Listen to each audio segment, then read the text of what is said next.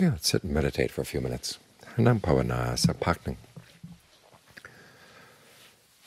Close your eyes and think thoughts of goodwill. Goodwill is a wish for happiness, your happiness and the happiness of others. That's an important principle to keep in mind. This is why we're training the mind, because all too often we look for happiness in ways that can end up causing suffering for ourselves and other people. And that's not what we want, because that kind of happiness doesn't last. We want a happiness that harms nobody and can actually contribute to other people's happiness too. So we have to look inside, because that's where our own territory is. You've got the breath right here, and you've got the mind. You can focus on these things and find the happiness you want, if you do it skillfully. And this is why it takes so much time to do this. It's a skill that you have to work on. And in our modern society, we don't have many skills, but it's an important skill to have. The breath is the one process in the body that you can exert some control over, so you can make it comfortable. So ask yourself right now, what kind of breathing would feel good? If you're feeling tired, breathe in a way that gives you more energy. If you're feeling tense, breathe in a way that's more relaxing.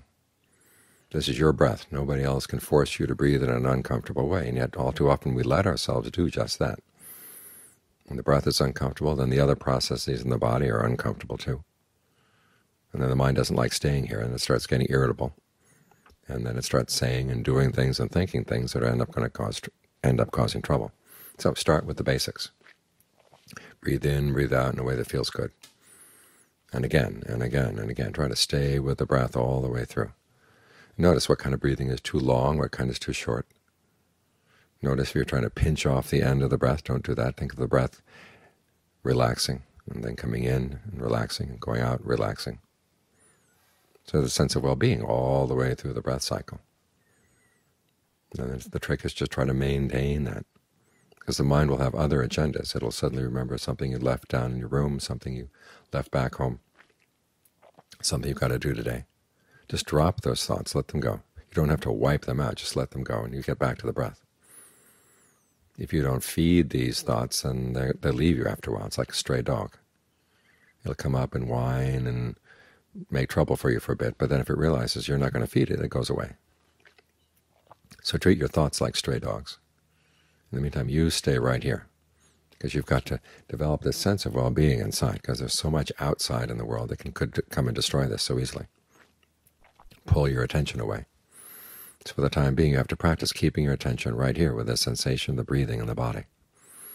Wherever the breath is felt, try to make it as comfortable as you can, and learn how to stay there. That way you give the mind a good foundation inside. You start with the basic foundations, and then you can build something solid. If the foundations aren't good, then no matter how much you may know about what you should be doing or when you're meditating, or what you've heard about other people say when it's meditating, it all just falls down, because the foundation, your awareness of the present moment, isn't solid. So try to stay right here, and then build everything up from the basics.